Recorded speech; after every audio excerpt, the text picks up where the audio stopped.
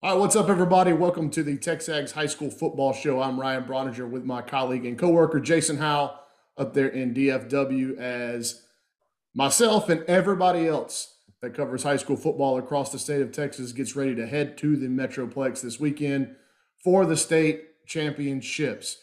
What a semifinal round we had. We had blowouts, we had nail biters, and it all culminates. The season all culminates this coming weekend, starting on actually Wednesday with the small schools and running all the way through Saturday with the Texas High School Football Championship. So, Jason, we want to quickly go through last week, the semifinal round, so that we can get Yeah. to all these championship games and championship picks and maybe look back at what we got wrong and what we got right at the onset of these playoffs. So, really quickly, recap us there in Dallas.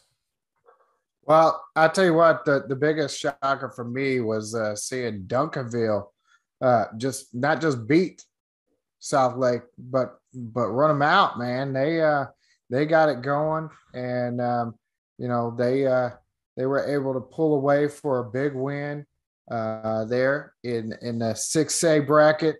I don't know if a lot of people had that one penciled in. I think a lot of people had South Lake advancing there, but they pull away for the big win there, and then you had Geyer taking on Tomball, and they were tested a bit, but Geyer's able to end that Tomball winning streak in the playoffs and advance to face Westlake. The I think in 5A you got South Oak Cliff in Division 2 that they ran away from Lubbock Cooper, and that South Oak Cliff story is just it may be one of the best of the it is the best of the Texas high school football season to me so far, especially if they can come away with the state championship. And then Mansfield Summit, man, they put together a nice run, but I'm not going to steal too much of your thunder, but we just know College Station's doing some work. They ran into a buzzsaw there Yeah, this and I summer. thought Yeah, looking at yeah. Mansfield Summit, So they're very physical, very yeah. well coached. That everybody had pointed to the Denton Ryan College Station game the week Mm-hmm. before as kind of the pinnacle game in 5A D1 across the state, and Mansfield Summit came in and they were not intimidated. College Station went up 14-0 really quick. Mansfield Mm-hmm. Summit fights back to tie it. And then the Marquise Collins show took over, and as Mm-hmm. he's done so often this playoffs, What a College Station run. put his legs to a 28-21 victory. Mansfield Summit scores they scored very late, and then failed on the onside kick, and College Station ran out the clock. And then on Saturday, drove out to Round Rock to watch Mm-hmm. North Shore take on Lake Travis, and There you man, go. North Shore is. Everybody talks about North Shore and Duncanville. Everybody was talking about, are these teams as good as the ones in the past? And with North Shore graduating so many guys like Shad Banks and Demetrius Davis and uh, Jaden Roberts, all those guys they had last year, would they be able to make a return run now with a freshman quarterback? And I tell you what, that freshman quarterback answered that question with a bbig yes. I This was kid gonna down the say, road man, is some of these guys may not be as well known, but right. they are definitely either gonna be well known or they need to be Yeah, because these are two really good teams. North Shore is loaded in the underclass. Yeah. Everybody knows the names of Denver Harris Mm-hmm. as seniors, but Caleb Bailey, their freshman quarterback, David Amador, junior receiver, Jacoby Davis, junior cornerback, Chris Ross, committed to Texas as a senior there. He kind of underappreciated. Houston Defensive Player of the Year, according to the Touchdown Club there. But man, it was no contest. I think it was 14-14 at one point, and then North Shore runs off 35 straight. Freshman quarterback Caleb Bailey, like I said, just incredible with his arms and his legs. I think he scored 4 or 5 total touchdowns. Mm-hmm. So he will get the Duncanville Panthers in I don't know not a repeat or a third time repeat. 3 out of the last 4 years has been North Shore Yeah. and Duncanville. They're in 6A Division One, and you kind of glossed over. Yeah. You said a name, Jason, but we kind of just glossed over them talking about this coming weekend. But what Austin Westlake did to Katy, Oh, gracious yeah. sakes, it's hard not to No, say that Austin Westlake is the best team in the state, and they're in 6A D2. They're probably the best team in 6A absolutely. D1. I think so. As far as just complete and just all around, I think they bring it all to the table. They're going to be that's going to be a tough matchup. What they did to Katy was impressive. You don't do that to Katy, and Nobody, no. and yeah, they just dealt them a L. They're not used to receiving in a fashion they're not ever getting. All right, well So yeah, let's get to these picks. So we don't want to. yeah. We're obviously busy. It's the final week of the recruiting calendar, so we're chasing recruiting stuff. So Who we're put gonna get this in right the to these schedule? picks, and we're gonna pick all of them, Jason. Not Yeah, all 1A, right, not the 6 man, but all we're gonna right. start in 2A Division 2. Stratford against Falls City. I'll go ahead and pick. This is Thursday morning at 11 a.m. Obviously, all these games are at AT&T Stadium in Arlington. Falls City against Stratford. I'm taking Falls City because they beat Mart in the last round, and that's all I'm going on. Yeah, Anytime you've got a win against Mart on your playoff resume, I like your chances in the next round. yeah. I'm pretty close with you there, but I think I'm actually going to go with Stratford. I had them losing last round, but they what they did, they I think it was Albany that they took out, and they did it in a pretty convincing fashion. So, uh, hey, why not? We'll split this one. I'll go Stratford. All right, 2A Division 1. Holly, who had a nail biter last week against Marlin, against the Shiner Comanches, who have blown the doors off of everybody in the playoffs until they got to the Timpson Bears out of East Texas last week. Great story from Holly, but I'm taking Shiner. The Brooks brothers, Dalton and Doug, have been sensational. Probably the two best players in 2A in the state. Yeah. Well, yeah, absolutely. Shiner's the pick. Timpson gave them all they wanted, like you said. That may end up being the best matchup they see in the playoffs. 3A Division 2, a battle of two teams that we have both seen for a long time. I know you went and saw this team, Yeah. one of the teams earlier this year when they played Pilot Point, but Gunter undefeated, taking on undefeated Franklin. This game is at 7 o'clock on Thursday night. I picked Franklin with my mortal lock to start the playoffs as the underclass team or the small school team that I thought would have the best chance of winning the state championship. So I'm not going to go away from that. They doubled up Wascom, a really good Wascom team last week, and I'm going to go with the Franklin Lions. Well, I don't know how they're going to do it, but I'm going to go with Gunter.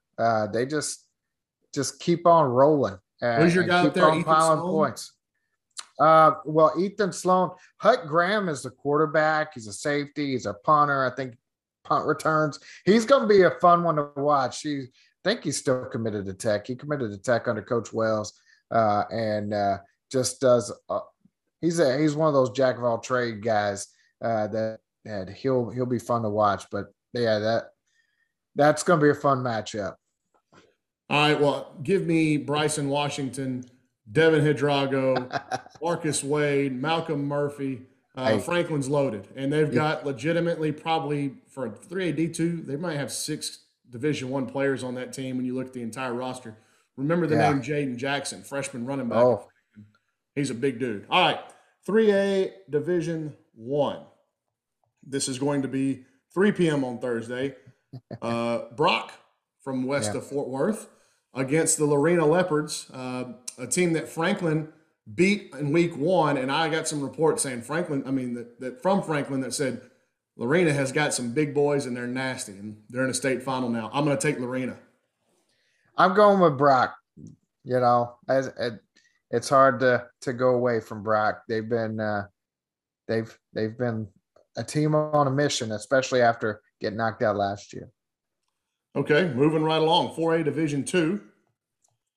Friday afternoon at 3. Gilmer out of East Texas against China Spring. And everybody thought Carthage would be right here in this final. But here we are against the China Springs Cougars. It's not a Cinderella run. When you go 15-0 and you beat Cuero by 25 last week, it's not a Cinderella run. And I think West Orange Stark and Carthage before that. Yep. And I think that the resume, that's a good point, Jason. I think China Springs keeps it rolling. I think they win it. Yeah, I can't pick against them.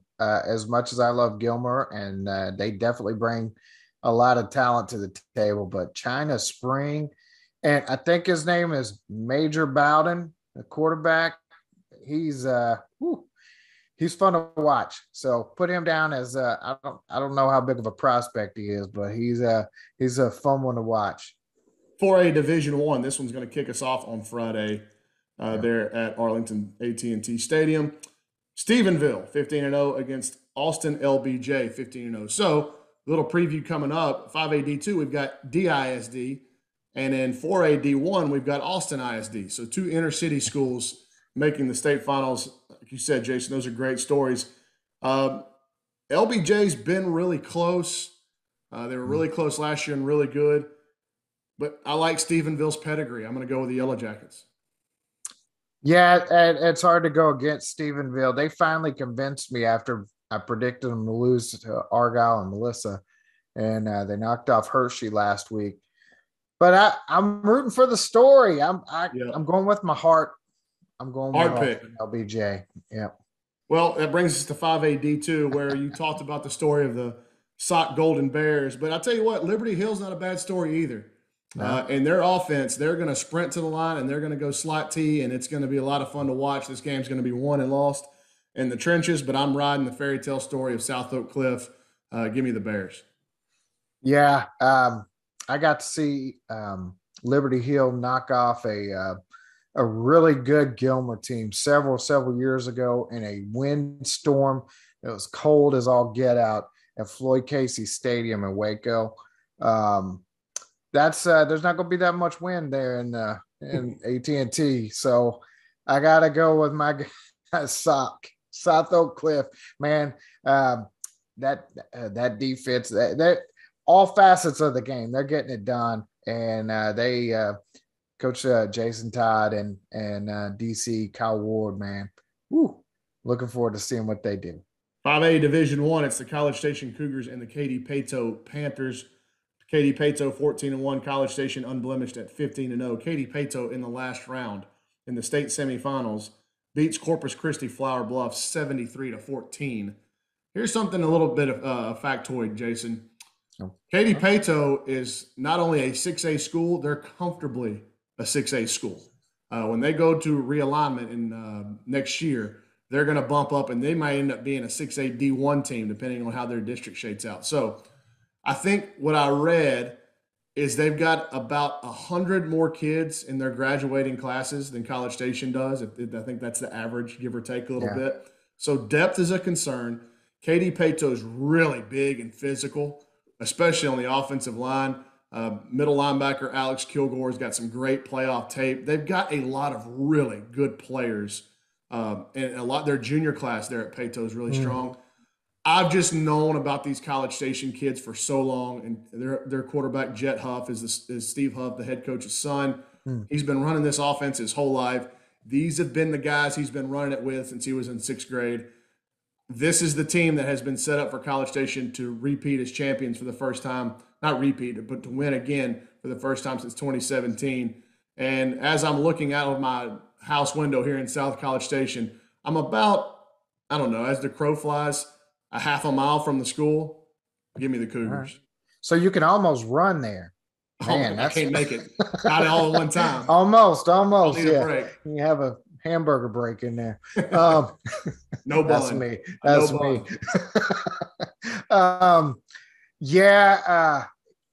You get through that region too, and I'm gonna pick you to win state, man.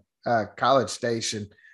Katy Paetow, like you said, they bring it all to the table. They're a big school. They're going to be moving up, but you can only put 11 on the field at the same time. So I'm going College Station.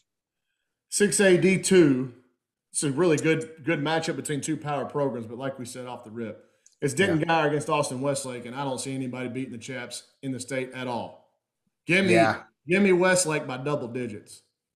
Yeah, I think they put it on them a little bit, but hey, I think there's a guy named Jackson Arnold who remembers a few years ago when he stepped in against Westlake and he got handed to him a little bit.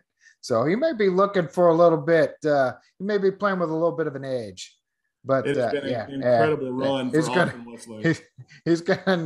he's gonna need all the edge he can get. Yeah. But yeah, I I'm think picking this Westlake. is what is this? Westlake could be their third state championship in a row in different divisions. It's just Yeah. incredible Well, what and Todd Dodge is doing. keep an eye on those Bowen brothers on the guard defense. That defense doesn't get as much run as it should. But yeah, Westlake, I think they just got too much. All right, here's the big one. The three-time rematch, Duncanville versus North Shore, 6A D1. I picked Duncanville when we started the playoffs, and I Yeah. actually picked them to be playing Atascocita Yeah. in the state championship. I was wrong there, Mm-hmm. and I'm flipping my pick. Oh.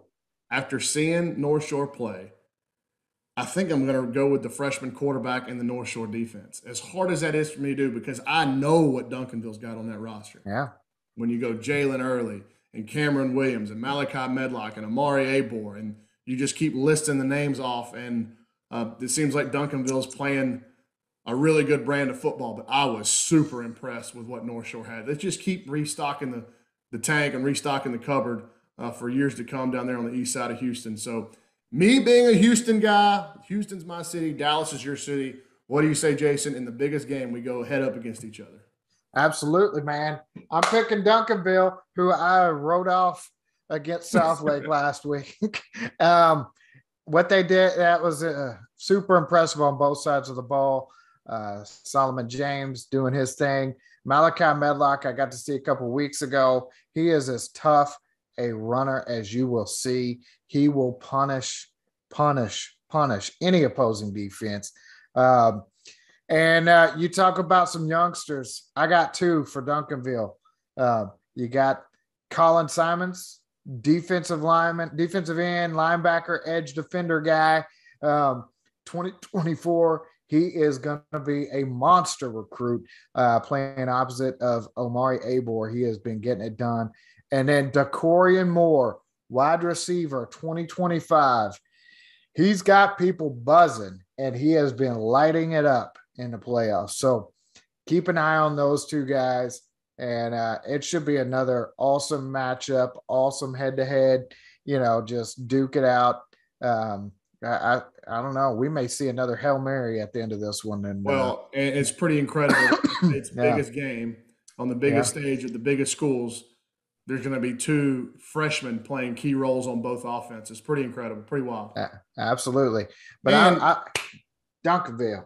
How about a name? How about a name for all the Aggies watching this? Okay, let's hear. Trey Hardiman. He's a 2025 running back at North Shore. He is the son of one DeAndre Tiki Hardiman. Ooh. And from talking to some people on the North Shore sideline, he's going to have the juice to get recruited at a high level like his daddy. In fact, one of the guys told me that if that kid, even at 15 years old, if he gets some open green grass, nobody's catching him. So interesting name to file away if you're an A&M fan watching this TexAgs high school football show and watching the game on Saturday. Jason, this show's been fun. I'm sad that the season is over. I'm glad that we're cutting this on a Monday night so we can answer all these recruiting phone calls. So for Jason Howell, I'm Ryan Brauninger. That's the TexAgs High School Football Show. Thank you guys so much for joining along all year. We'll be right back here in August to do our season predictions, and we'll be really wrong again. Absolutely. All right, man. Thank you, guys.